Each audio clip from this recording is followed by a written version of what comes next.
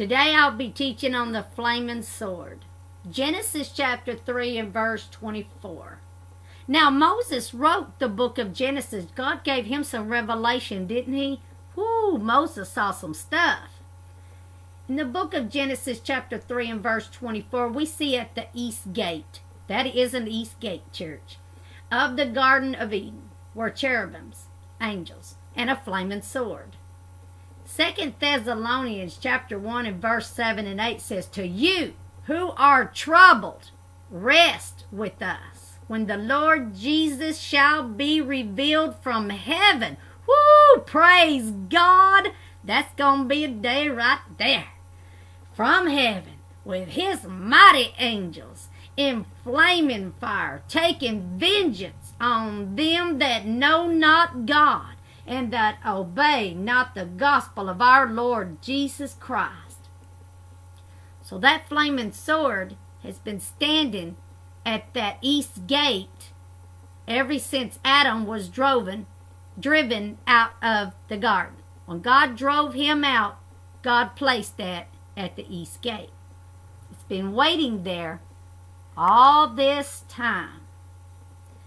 The flaming fire are the ministering angels. Hebrews chapter 1 and verse 7 says, and of the angels he saith, who maketh his angels spirits and his ministers a flame of fire. Also read the book of Psalms 104 and verse 4. Hebrews chapter 1 and verse 14. Are they not all ministering spirits sent forth to minister for them who shall be heirs of salvation? Today I send the ministering angels to each and every one of you, that they may minister to you, because you are the heirs of salvation. Glory, hallelujah. Woo, that's good right there. That's good right there, Lord. So the sword is at the east gate. It is the sword of vengeance. God's letting Adam and the world know the day of vengeance is coming. The day that God will take vengeance. So all of you that have been troubled, rest, because the day's coming. Jesus is coming with vengeance. Isaiah chapter 34 and verse 8, the day of the Lord is vengeance. Isaiah chapter 59 and verse 17, the garment of vengeance.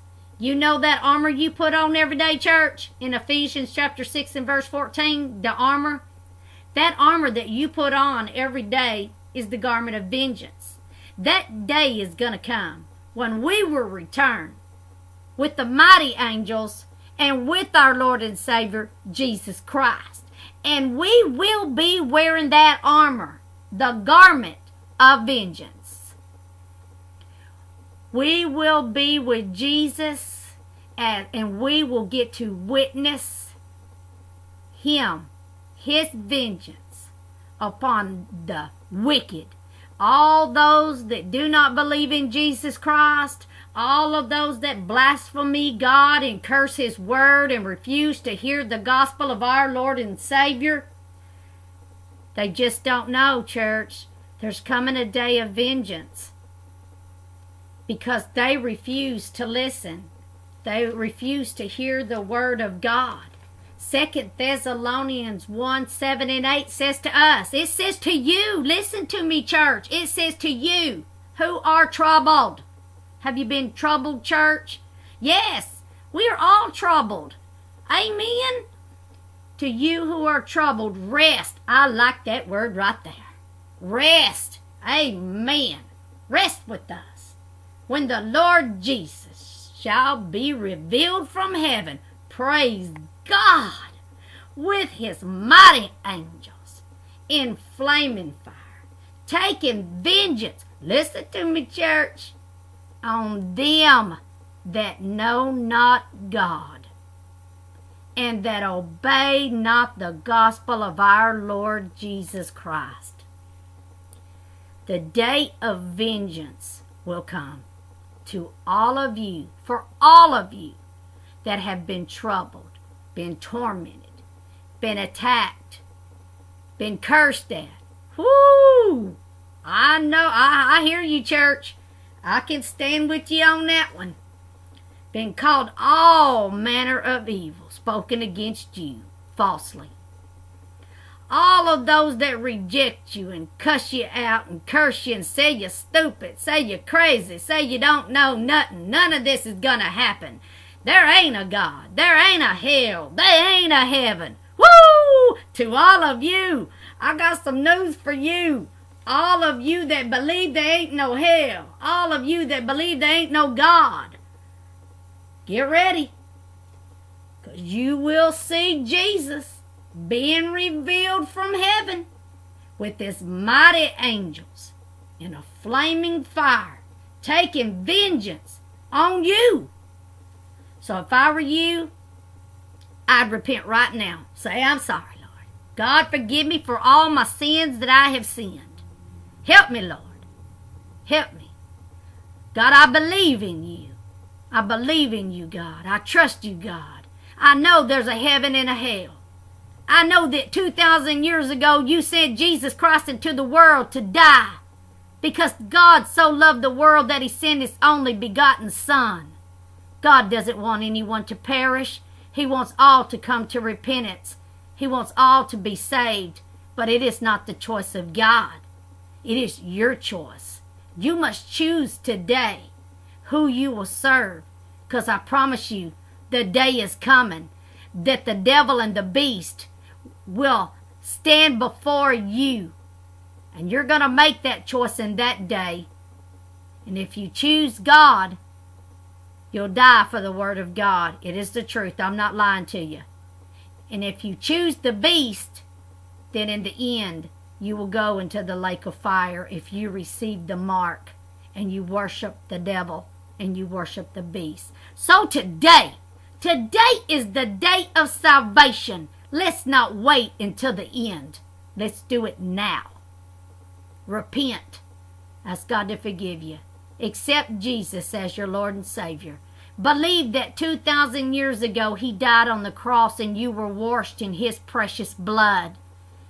That Jesus is the only way to God. There is not another way. Whoever teaches there is another way is a liar, and the truth is not in them. For Jesus is the only way to God. And believe that he died. And on the third day, the power of God raised Jesus Christ from the grave. And that he is sitting on the right hand of God.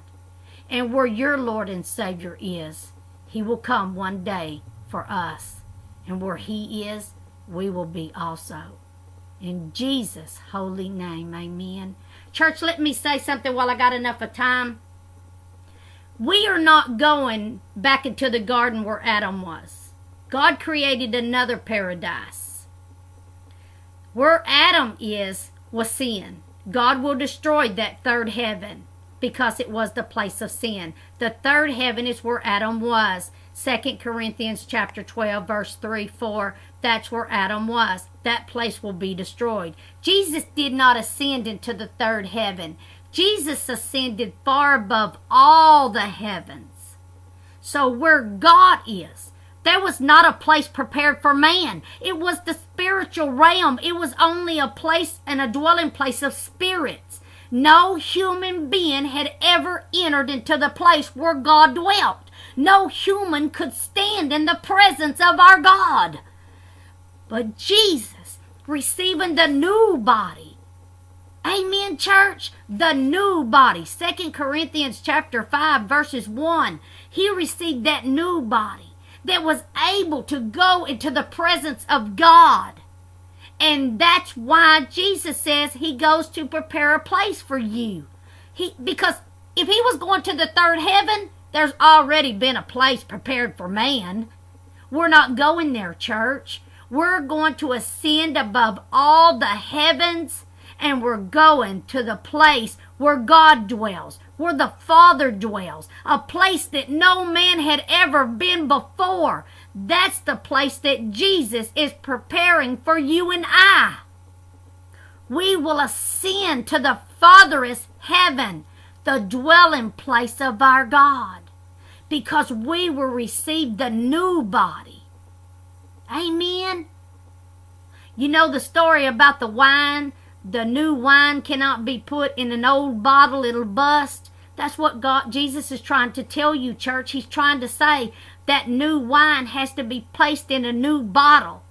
Our new body, that new wine and that new body will all be put together, and we will all ascend into the furthest heaven where God dwells. The place that no man has ever been before, not even Adam. Woo! Glory, hallelujah. Ooh, I'm ready, church. I'm ready to ascend to the furthest heaven, to where my God is. I'm ready to be in His presence. Amen. I'm telling you, when I get there, I've already told God, I'm going to pull up a chair, and I want you to start at the beginning, not my beginning, your beginning. I want to know everything there is to know about my God. Tell me, Father, everything there is to know about my Father. I desire it, Father. Tell me everything there is about my Father. The one that created me, my God, my love, and my life. Oh, what a day that's going to be, church. What a glorious day that will be, to be in the presence of all-powerful, almighty God, the Creator. The Creator. Oh, glory. Hallelujah. Hallelujah. Thank you, Jesus. Oh, I can't wait. I cannot wait for that day. Glory. Thank you, church. Thank you so much for being my friend and for loving me and praying for me. God bless you, church. God bless you.